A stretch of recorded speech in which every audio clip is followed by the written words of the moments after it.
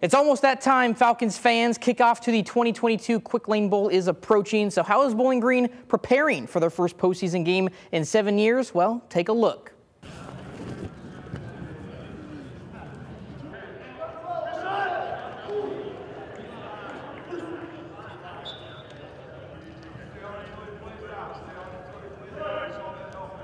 Right now, this is the busiest week that I've had ever in my entire life in terms of in December. And December's always a zoo, but we've got 20 some odd kids here on visits this week.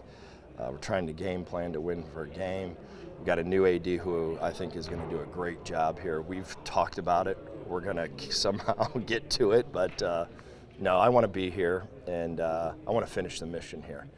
You know, I want to be able to look back at Bowling Green and said that we made a complete difference, and we got the program back to where, you know, we all expect. These people deserve it, Bowling Green deserves it, the community deserves it, and I'll look back and I'll go, that was the hardest thing we've ever done ever, but the most rewarding.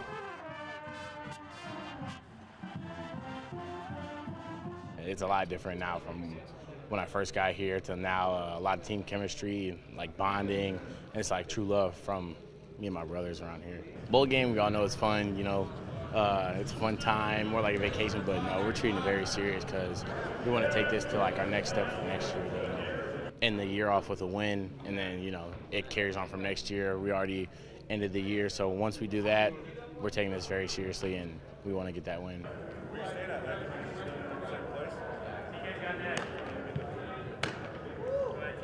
When did you realize that this was going to be it, and kind of what went into that decision ultimately? You know, we've overcome a lot over the last couple years, and we've gotten to this point, bowl game. Haven't done that in the last 7 years, and I thought that was pretty special, and just want to end it with a win, bring a bowl game victory back to Bowling Green. You know, it's bittersweet.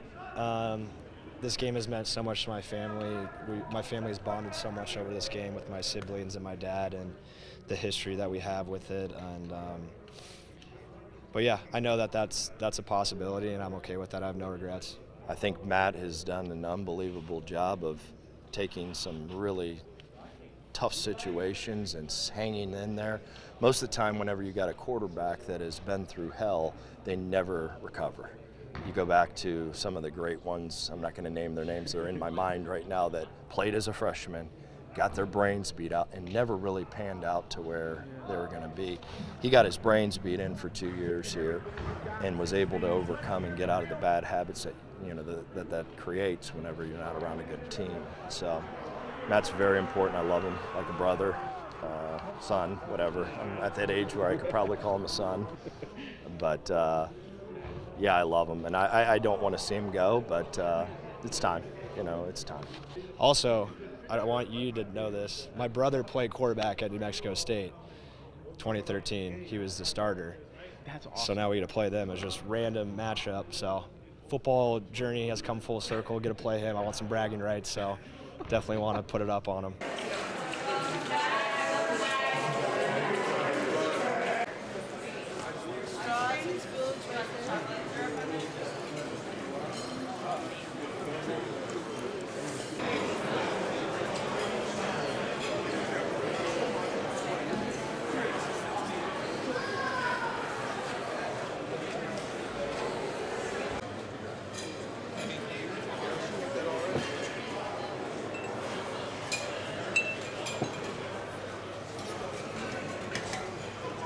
First of all, I want to thank the Quick Lane Bowl for hosting us at this Henry Ford Museum.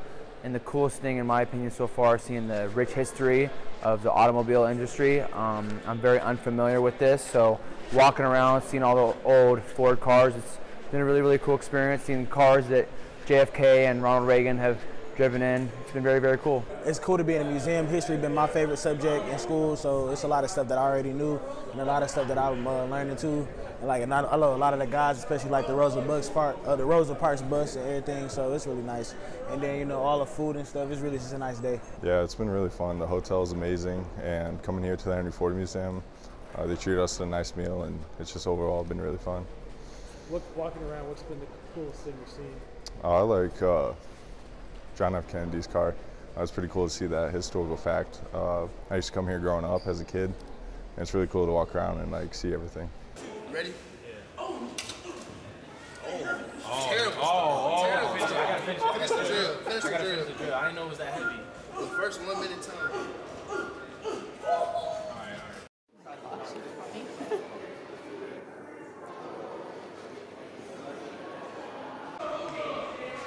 Yeah, you're too big to be a racist.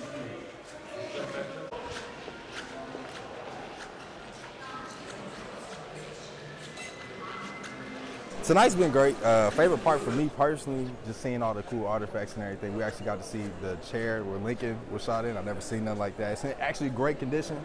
Saw the car, Kennedy. That was a nice artifact as well as the bus too.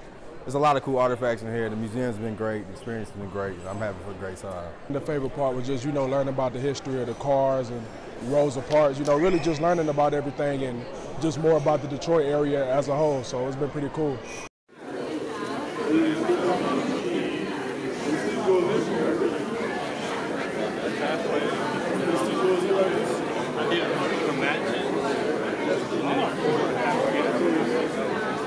It's awesome. It's always good to help out people who, always can't get what they want, and, our team's happy to do it, so I'm glad to do it. It's just been great, be able to give back to the community even though the weather hasn't allowed for that, so it's really something special to be able to do this for a community. I don't know I can hold back. I did it.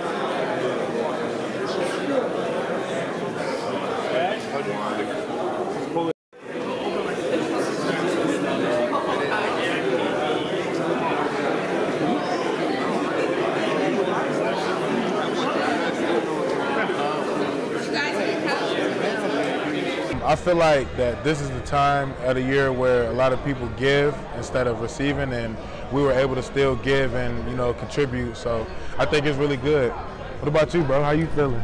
Honestly, coming back here with the whole team and stuff like that, it feels like family, and like we giving back and stuff like that is honestly a great feeling. And I feel like this is going to support plenty of people in the community and help those in need especially. Yeah, that's all.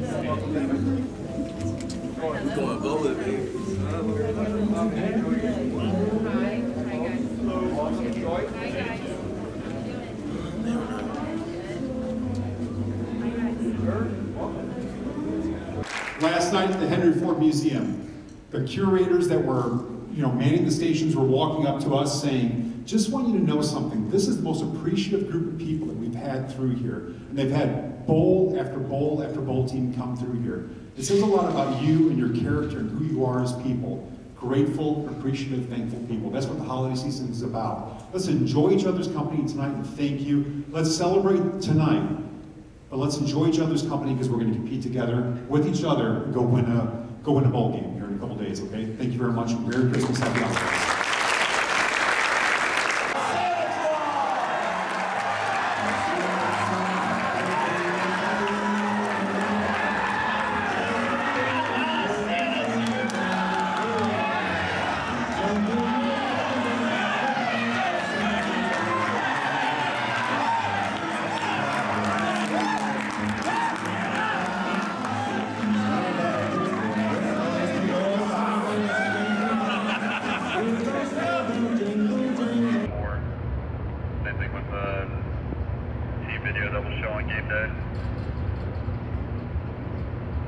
Everybody's excited, man. It's a blessing to be here, playing in the NFL stadium, practicing in the NFL stadium. For everyone, for most of us, this is our dream. So everybody's ready to go, man. Everybody's ready to go out there and play, perform and execute. But that's exactly what springboarding into 2023 means for us. Like you said, like the culture that we build in here, the culture that the seniors leave here for us younger kids to, build upon. That's exactly what that is when we say springboarding into 2023.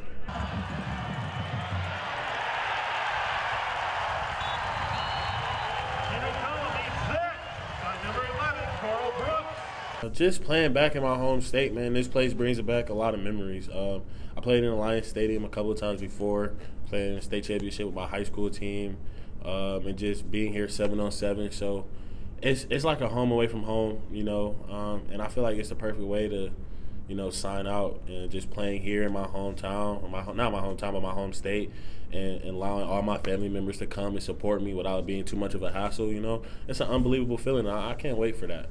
You know, I always been all in. Another game is another opportunity for me to go out there with my brothers and compete.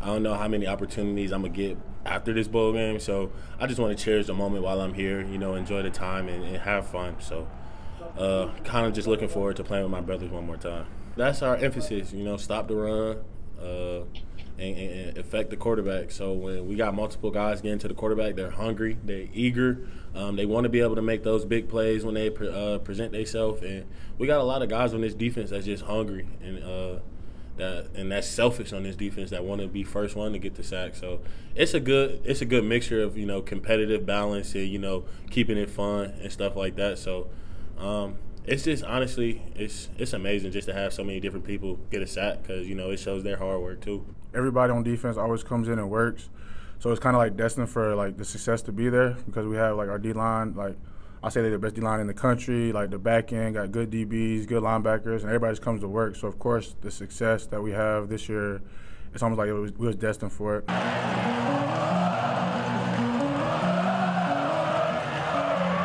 Fan base as well is you want your fans to be there. Like, they carry energy to the players, and the players carry energy to them. And if you have more fans, of course, you want to show out and do your best for them. And if it isn't that many fans, we talked about after practice that we got to bring our own juice and bring our own intensity. So it's a plus that the fans will be there, but as a team, we just know we got to still like be focused and bring our own juice. Hell yeah! See it! That's what we're about!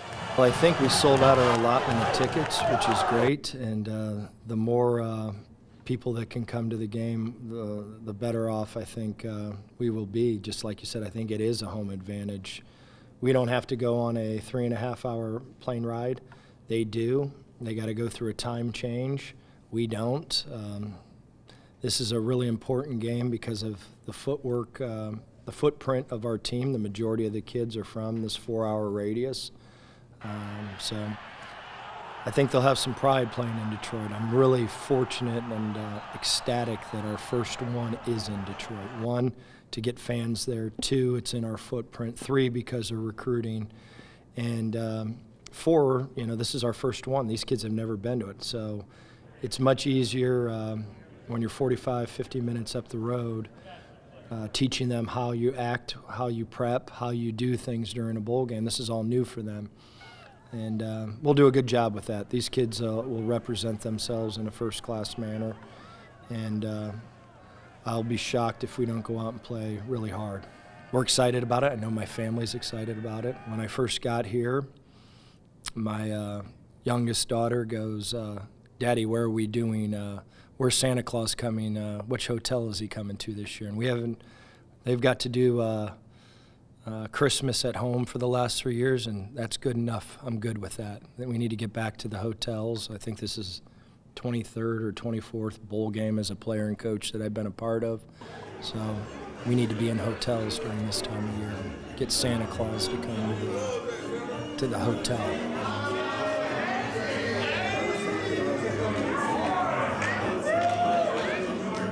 Thank you for watching our Quick Lane Bowl special here on WTOL 11+. We'll also have more on WTOL.com, and make sure you tune into the game on ESPN Monday at 2:30.